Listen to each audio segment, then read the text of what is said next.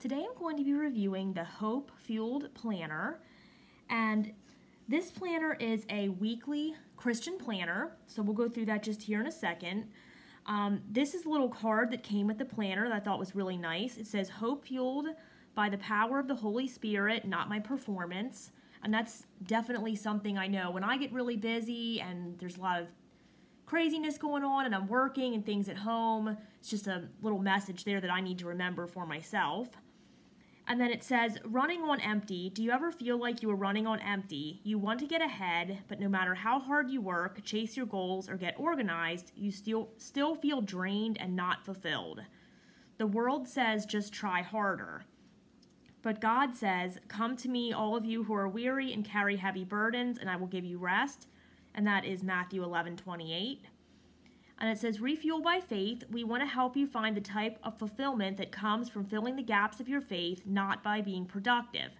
We hope our products will ignite a fire within you to seek a vibrant relationship with God every day, not just on Sundays, by reading your Bible, refining your faith, and spending more time in prayer to improve your spiritual health, not your daily performance."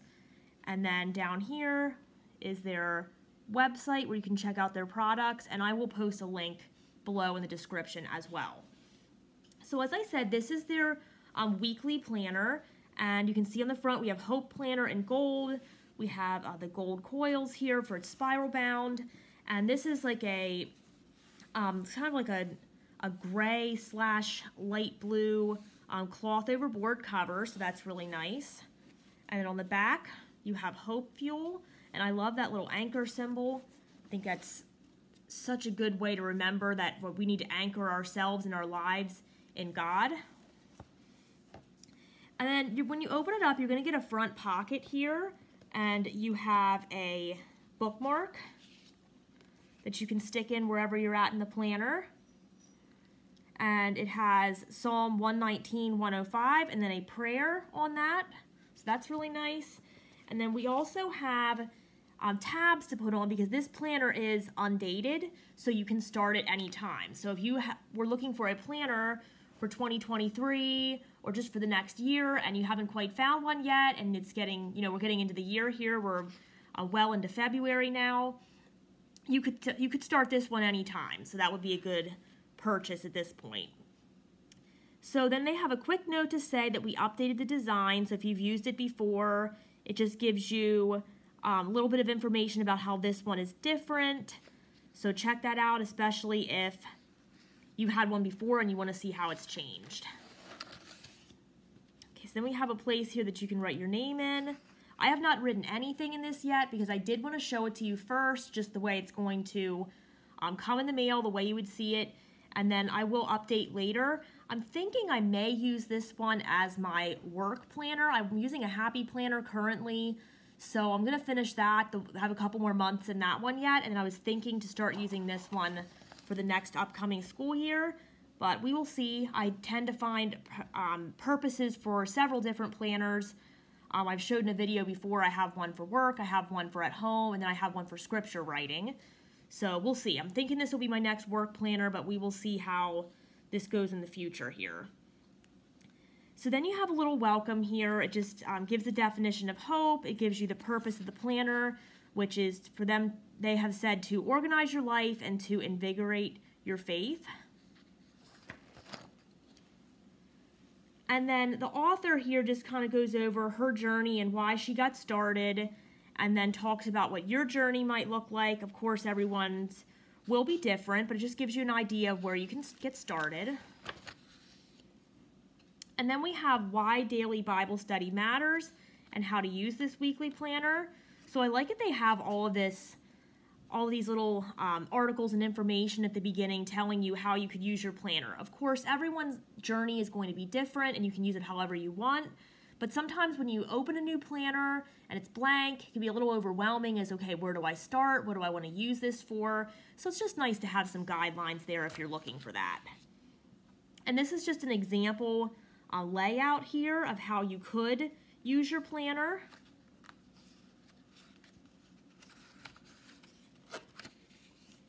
And then we have This Year I Will, and it says, use this space to brainstorm or refresh your goals of the year, personal health, career ambitions, family, financial, everything weighing on your heart that you want to make time for. Write it here to remember throughout the year. And then the next page we have write your why. Why are you making daily Bible study a priority in your life? How does your relationship with God fit into your day? Write down your why here to keep yourself accountable throughout the year. Doodle, get creative, and fill the entire page with your inspiration. And then we have a scripture here, Lamentations 3:21, some lined paper. This would be your first tab where you would put your first, wherever you're starting, whether it be January or later in the year, you put that here. And then for this month, you have a note page and you have a devotion page, shows scripture study, memory verse, encouraging words. This month I will make time for, and then a place to list any projects you want, write down about any progress, and then just a little more space for notes. And then you're going to get a monthly calendar. Now, as I said before, this is undated, so you will have to write the dates in.